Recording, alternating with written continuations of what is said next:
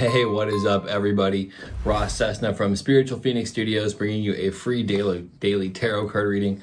We have Renji on my lap today, so you might hear some snoring or slurping. It's not me. We're going to do this loneliness spread, but before we get started, we are going to take a deep breath. So we're going to breathe in through our nose for 8 seconds, hold it for 4, and then exhale out of our mouths for 8 seconds. So breathe in through your nose.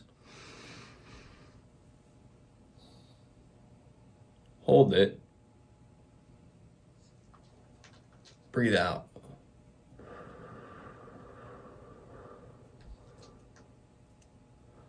All right, so hopefully you feel better. If you do, drop a like, leave a comment, let me know, and we'll get into this spread. So on this day, a German U-boat torpedoed the SS Ben Lomond. Steward Poon Lim went overboard and survived 133 days alone in the South Atlantic, catching birds, fish, and even a shark. He remained alive. Years later, he would say he hoped no one would ever have to break his record for the longest time at sea on a life raft. So this is the summation of the spread, very appropriate for this year too. Do you feel cut off from others? Hopefully you will never be lost at sea, but it doesn't mean you won't experience lonely periods in your life when you may feel disconnected from others. This spread looks at why you might feel this way and what you can do to break out of it. Now, before we get started, I do want to say I'm going to try to put like a little bit of a light spin on this, and I don't mean to discredit anybody's experience, right? I've had a history of mental health issues. I've been through some incredibly difficult experiences, so I completely understand the challenges associated with that.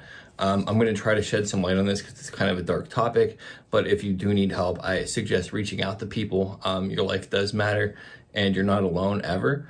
Sometimes we just have to be reminded of that. Now, with that said, let's start the spread, right? So, first question right off the rip. Why do you feel so alone? Death card comes up in reverse. There's a big transition. There's like a final end to some situation.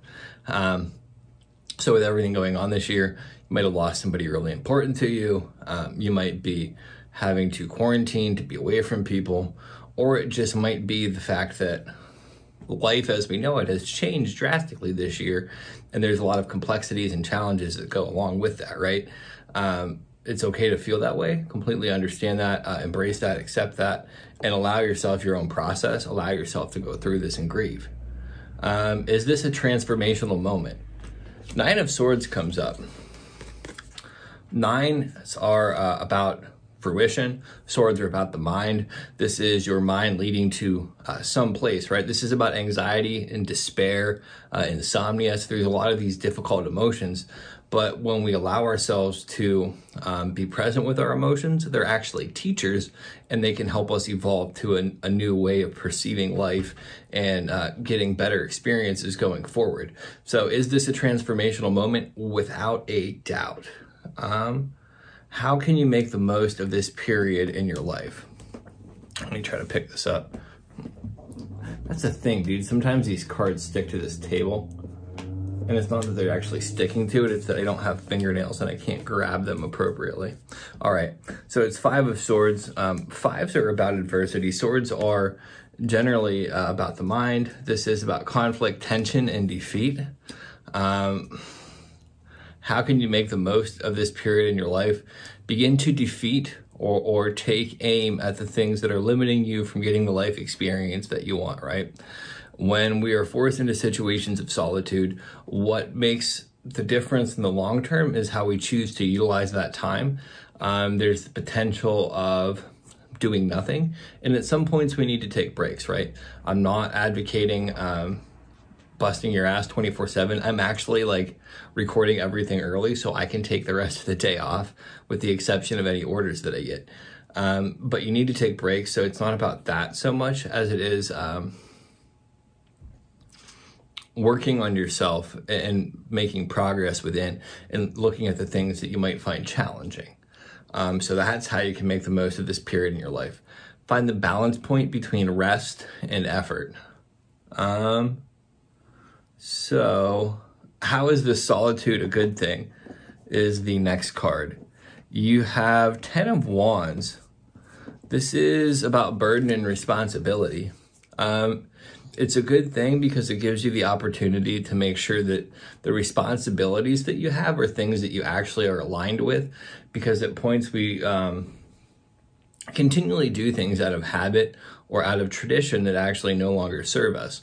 And when we're in these periods of solitude, it allows us, if we're willing to do the work and sit down and investigate our lives, it allows us to look at the pieces of our lives and say, does this make sense to me now? Is this the experience that I need in order to live the highest quality life? Is this the experience that I need to move me forward? Or is this limiting me? Or would I be better served by having more free time to just relax? And that's important. Solitude can be a great teacher if you're willing to look at the lessons of it. Then next, we have, oh, I did this spread wrong. I just realized that. Okay, I gotta add a couple cards. Give me 1 second. That's why it's good to like make sure you have enough coffee before you do this. Okay, who should you reach out to? You have 8 of Pentacles in reverse. So 8s are about change. Pentacles are about the material world. You need to reach out to somebody that you might have lost connection with, somebody who might have been in similar situations to you that might be somewhat down and out. This is going to sound shitty. Reach out to somebody who might have it worse than you is kind of the way to look at this, right? Because 8 of Pentacles is about squandering, trifle, idle, like kind of lost. Reach out to somebody who might be having a couple more problems than you. And sometimes that can put things into perspective, especially if you feel like shit. Helping somebody else can help elevate you. Now, indulging in this too much can make you a raging egomaniac. So take caution with that.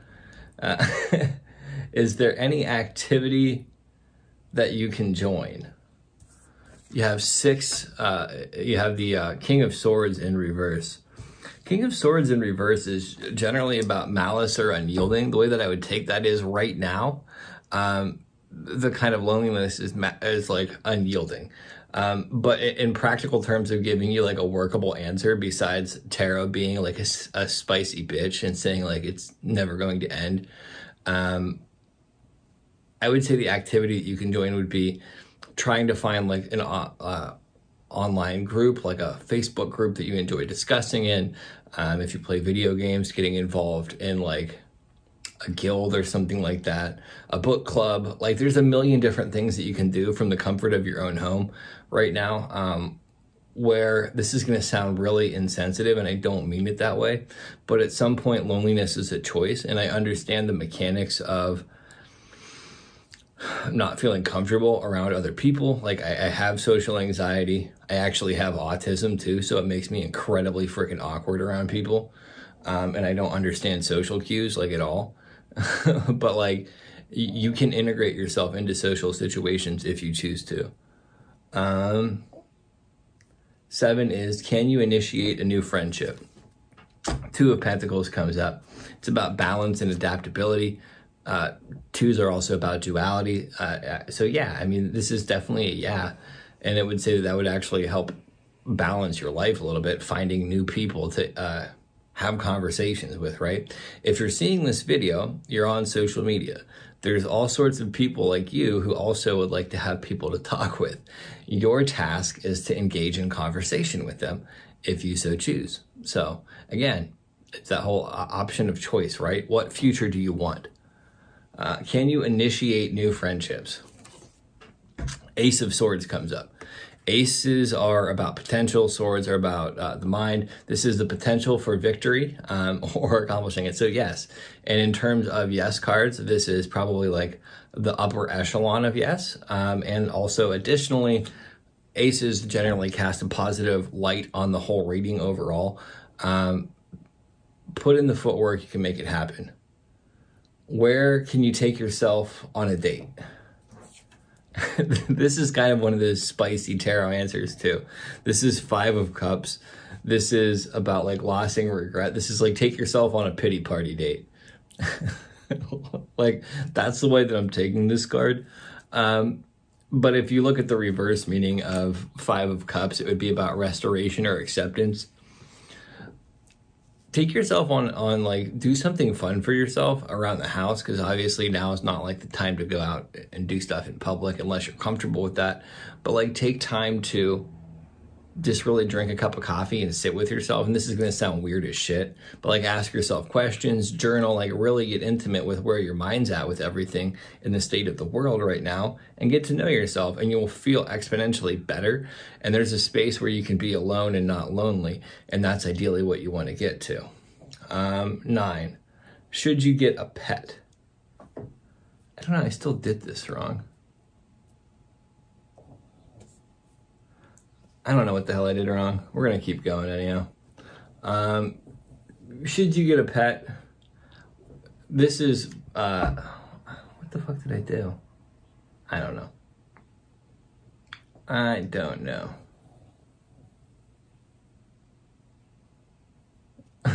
Sorry, I just like completely froze up. Should you get a pet? 5 of Cups comes up. We're going to use that one, then we're going to move forward. And it's about loss and regret. Again, this is kind of like a no, but I think that maybe if you think a pet's good for you, get a pet. I don't know how I got so sidetracked on this.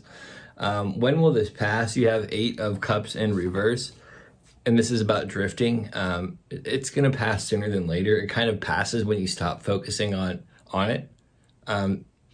You can be included whenever you want. And what have you learned? 3 of Cups comes up, which is about friendship and community.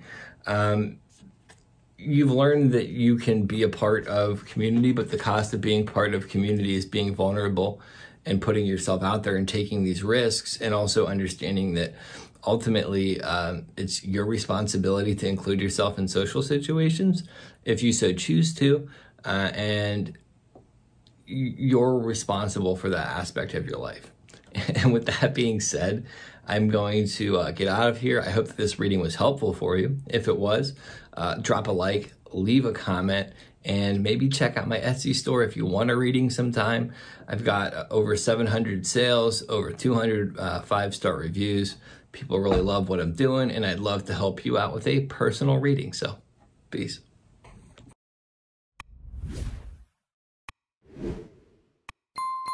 Hey, thanks again for checking out my channel. If you haven't already, subscribe by hitting the Phoenix down below, and check out more of my videos over there.